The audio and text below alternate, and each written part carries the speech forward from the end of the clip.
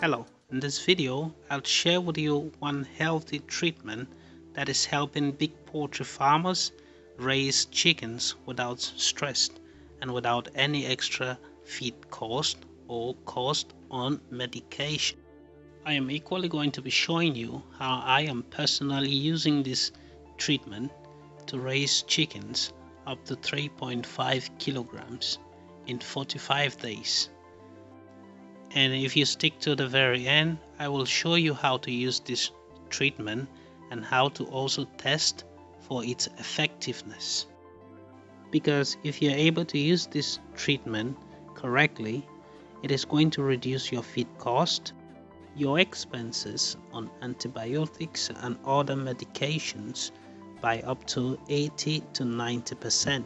And believe me or not, it's going to improve greatly your feed conversion ratio, flock uniformity like you see in my bands from the back right up to the front, because all of these factors will affect your overall output at the end of 6 weeks. So what is this treatment anyway? It's something you might have heard of already or you might not have heard of. Organic acids. They are very important. They come with different names, but the most important thing is they play the same role irrespective of what name or what company produces them. They just have to be organic acids. They are very important in treatment. It is used as a therapy for the birds, especially during stress period. Some of them come with strips like this to enable you dilute them to the best pH that will yield the best results. So I'm going to show you how to prepare this dilution solution. It begins by measuring an appropriate amount of water. All of this is done based on calculations. So first you have to do calculations to be able to know which quantity of water will be able to dilute the acids into the optimum pH that is on the indicator.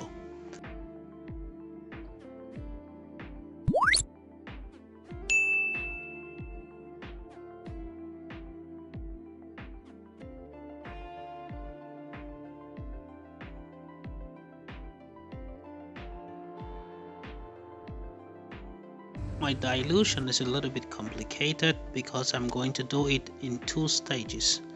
First, preparing the initial solution on a container like you see here, and afterward setting up a dosing pump that will push the solution into the water that is getting into the house. You see, this is the straight line going inside. I have to close the straight line, divert the water towards the pump, so that when the water goes now through the pump is going to pick up the solution and add it to the water.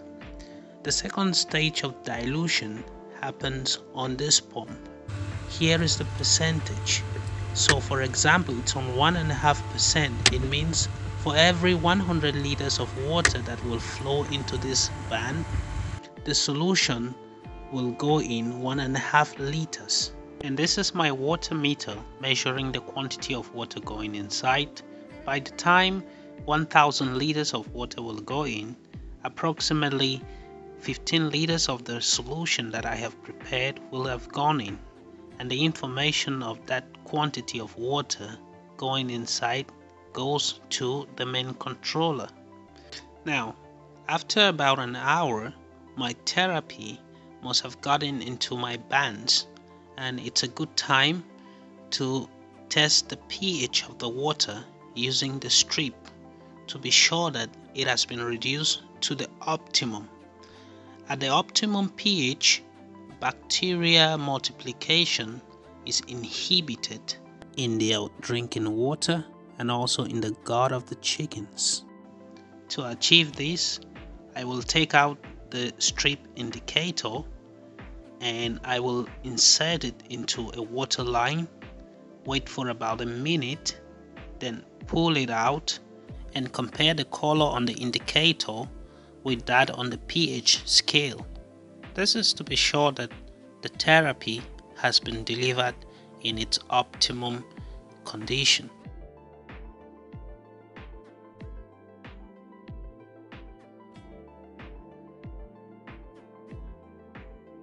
So, if your dilution is correct, the color of your indicator should match with the optimal dosage on the pH scale that came with the organic acid. Now, having said that, let's quickly discuss how to use these acids, because there are do and there are don'ts. When and how to use organic acids. First, let's start with the do's. So, as mentioned earlier, they are very useful during stress periods, during any form of diarrhea, during feed changes. They are very, very useful. The don'ts: you must never give chickens organic acid therapy for more than 5 days. The optimum use should be for 3 days.